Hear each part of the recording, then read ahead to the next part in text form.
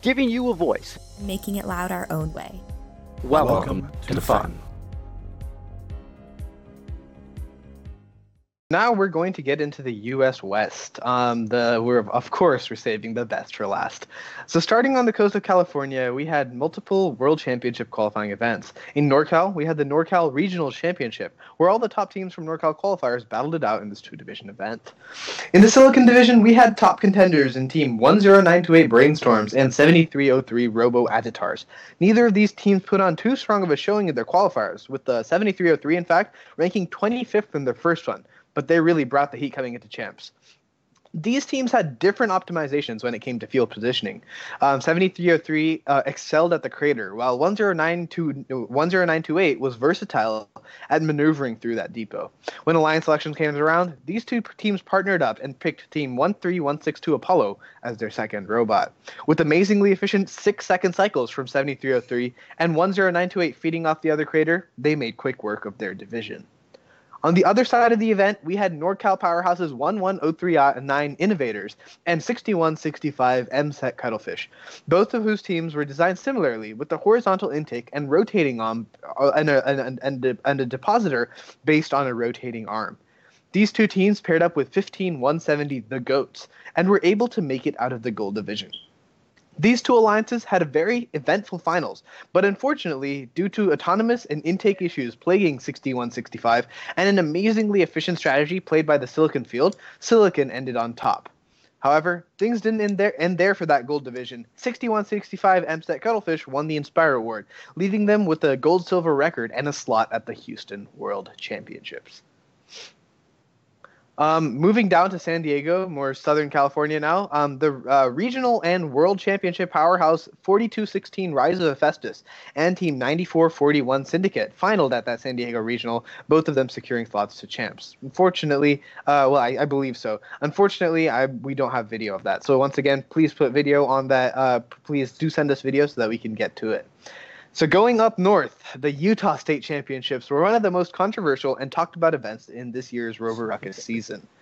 After qualifications, the old powerhouses of Team 5026 Tesla Coils ended on top, and 12357 Inconceivable followed them closely at second. Surprisingly, Redneck Robotics ended up at 15th, but was selected by the second seed. This match that's playing currently, Semifinal 2, shows Redneck Robotics playing an aggressive defense-offense combination by scoring blocks from their opponent's lander position, preventing their opponents from scoring themselves. Their opponents over here is 9112, I think, Skeleton Crew, and we can see how 724 will just go right back there. I believe this is a contact cycle, and even though they're on the Red Alliance, they're able to sort of prevent or slow down 9112 effectively. Surprisingly, there were absolutely no penalties called on this play, prompting a lot of discussion as to whether this is illegal or legal gameplay. Unfortunately, the forums did rule, well, unfortunately or fortunately, depending on what side of the coin you're on, the forums did rule that this style of play is not allowed or highly discouraged due to violations of GS11 and GS6. There are a lot of points of contact, especially right now with Redneck's defense right here pushing 9112. Unfortunately, no penalties were really given in this tournament, but it really shows that there was a loophole and that was exploited. Regardless, these teams did make it to the final with 724's Alliance, but were defeated by the number 1 seed of 5026, 12384, and 5667, the Robominers. In addition, Team 12384, Checkmate, got the gold goal with the Inspire Award as well. So now we're moving on to Colorado. Colorado also had a very interesting state championship with 2017 Detroit World Championship winners 6929 Data Force and 9899 Black Diamond Robotics vying for that top spot. In addition, Team 11260, whose video is being played right now, Upper Creek Robotics put on a massive showing. Team 9899 ended up as that first seed and picked Team 6929 to make their way up the elimination bracket. They were met with resistance by Team 11260, who did win the first finals match, but that Red Alliance, that first seed, eventually prevailed. Congratulations to Team 9899 for winning that gold with the Inspire Award. And sorry, go ahead. I have a really quick thing. So this was only a 2-slot state championships, which means 9899, who was an Alliance captain, took a risk by accepting. because they kind of threw away their advancement slot from robot performance, which is really interesting and kind of Had leads they to some already strategy. advanced? Well, actually, I think they had already 98-99 was the 1 seed. So 69-20, Oh, right. 69-29 was the what's it called? The first pick. And no, they actually 69-29 up till this point had not advanced. I was talking to their captain / lead, and he was saying that this was a calculated risk that they decided they had to take in order to make that advancement slot. They were just hoping that 98-99 was able to get that Inspire Award, and they did. So it worked out well for them. Yeah, I because think 98-99 and Upper Creek together would have been tough. That would have. Like- that would have. Watching Up a Creek, they are easily the best go into crater robot. They're able to get in there like that. It looks so smooth getting into that crater. And like, I mean, I saw the reveal last night. They keep on bringing awesome robots in all first competitions. Absolutely. So does So, Colorado oh, yeah. not allow? Does Colorado not announce like a second and third Inspire, or like? No, Because, they do. I did see it on the Orange Alliance. They do announce them. They just don't advance them. Or I guess they do. Oh. They would. Wait. Yeah, you're right. Hold up. Huh. That's right. So I that is weird stuff. Mhm. 1 second. So yeah, I do have to do a little more research to figure out how that advancement worked out. I'm pretty sure it was 3 slots. Now that you mentioned that. Yeah. Okay. bet it was. That makes the most sense. That makes the most sense with 3 slots. Did Upper Creek win Inspire or something? Like, I mean, they're a No, great team. Upper Creek did not advance out of Colorado. Wow. Yeah. So yeah, all right. So so now we're gonna go on to our next tournament.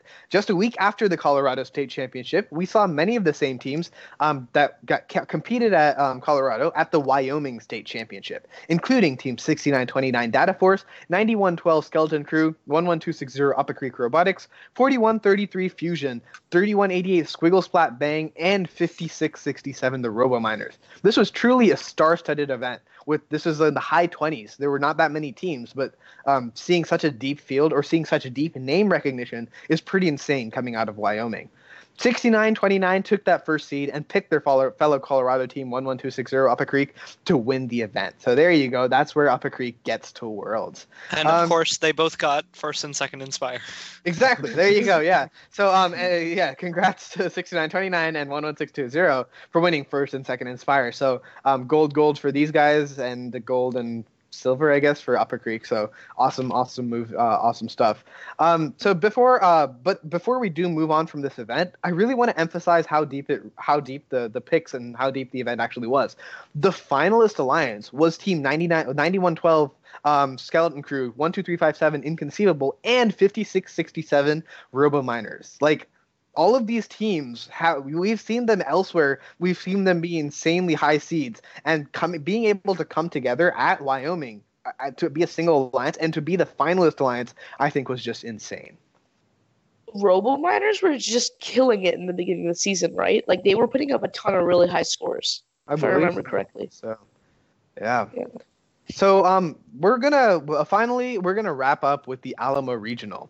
The Alamo Regional was a really deep field, just like the other ones coming out of the West/South region. So on the Naylor division, we had champs finalist, Houston World Championship finalists 7161 Viperbots Hydra, 12670 Eclipse, 8866 Saber Robotics, and 7797 Victorian Voltage. I believe that 7797 was the winning alliance captain of the Texas UIL State Championship last year. Surprisingly, underdog 13072 Fellowship of the Robot ranked first, picking 8886 and 12397 High Voltage Rattlers, taking it all the way.